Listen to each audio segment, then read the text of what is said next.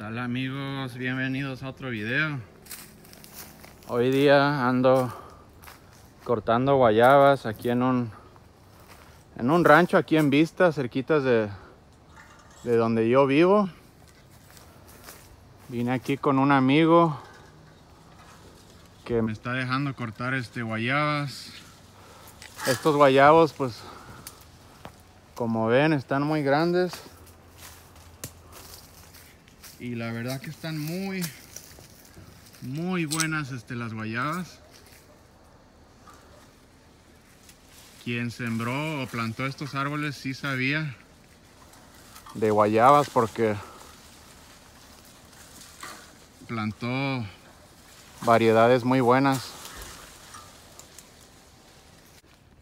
Hasta ahorita le corté a un árbol que estaba por allá, que hasta ahorita son las que más me gustaron, y corté otras aquí que están como en forma de pera, y ahorita voy a cortar de estas. Miren, esta ahorita la probé y están buenas, nomás que se me hicieron un poco desabridas, pero de todos modos traigo varias bolsas aquí. De todos modos voy a cortar algunas de estas.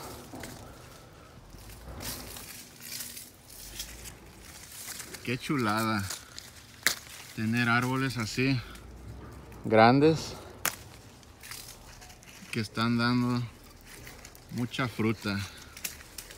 Y aquí en San Diego,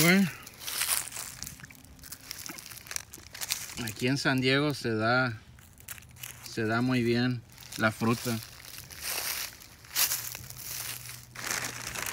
Hasta los mangos, plátanos, papaya se da aquí en San Diego. Obviamente no tanto, ¿verdad? Allá en los lugares tropicales los mangos crecen más y dan más fruta, pero de que se puede, sí se puede.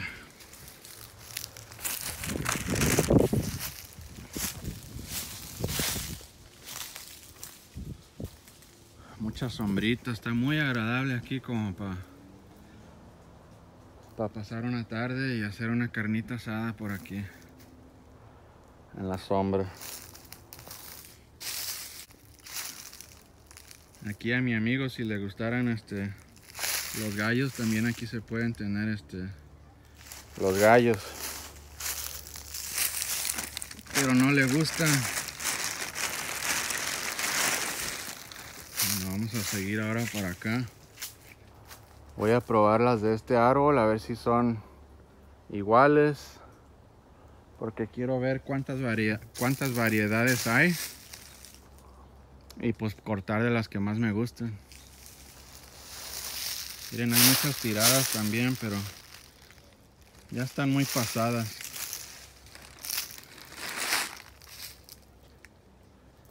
Vamos a probar estas. A ver de cuáles son estas.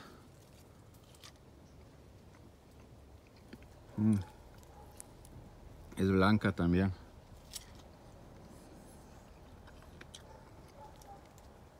Pero están más buenas estas, que las que estaba cortando ahorita, pues. Están más dulces. Este árbol es de las rositas, miren. Miren nomás qué jugosa está la guayaba.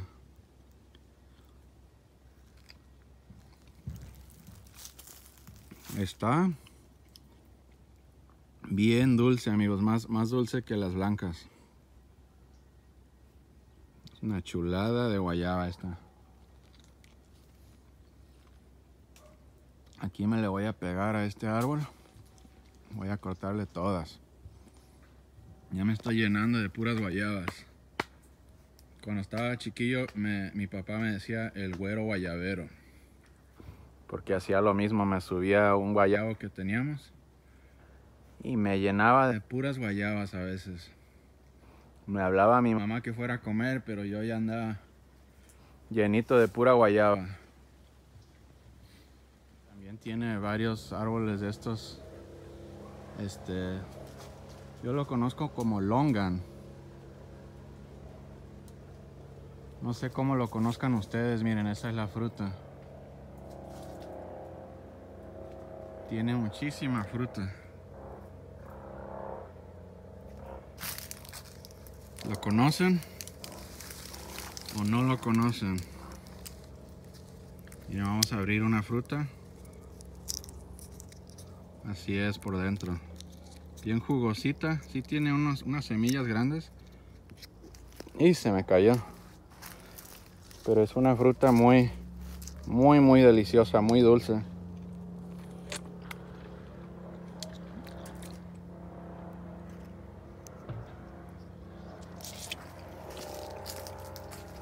Muy conocida por las personas como de Asia, por allá.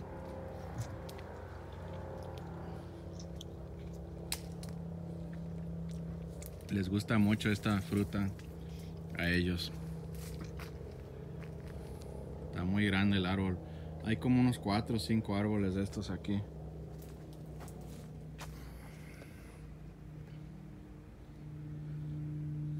¿Qué les parece, amigos? Miren, aquí estos árboles no son de fruta. No creo que sean de fruta. A ver, vamos a ver. No, estos no son de fruta, pero los plantaron aquí para proteger a los guayabos y todos los árboles en tiempo de frío. Para tapar el aire frío que puede llegar.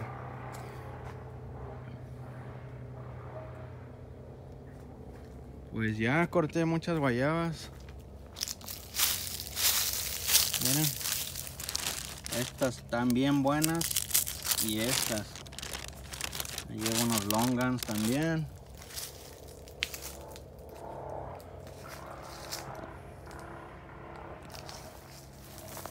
Yo pienso que la persona que era dueña de este lugar, yo pienso que era alguien de la Asia. Nomás por los tipos de árboles que plantaron, pues guayaba. Si no hubiera el Longan,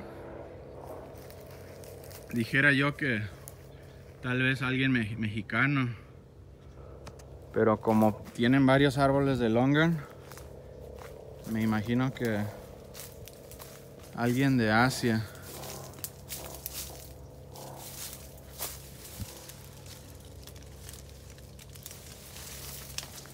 Miren, ahí están los árboles de chirimoya.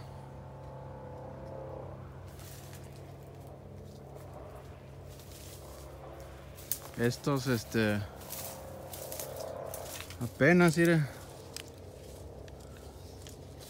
Apenas están creciendo las chirimoyas. Miren, aquí están otras.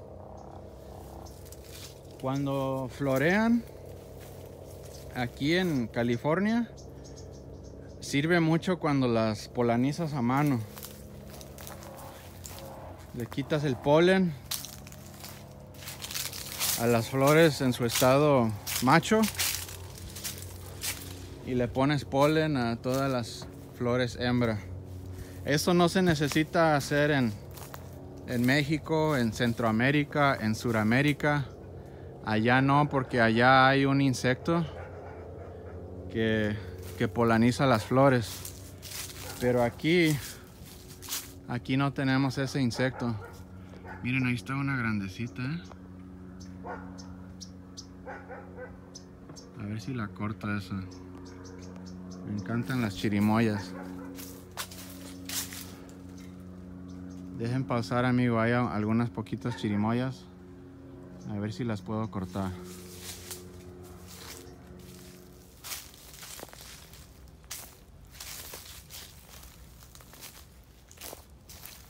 Hay algunos aguacates también.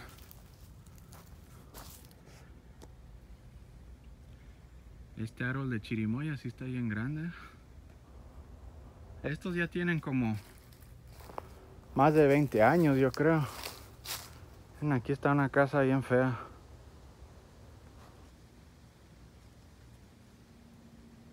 Abandonada. Pues amigos, es todo. Nomás quería compartirles aquí bonito lugar. Saludos a todos, cuídense, nos vemos muy pronto.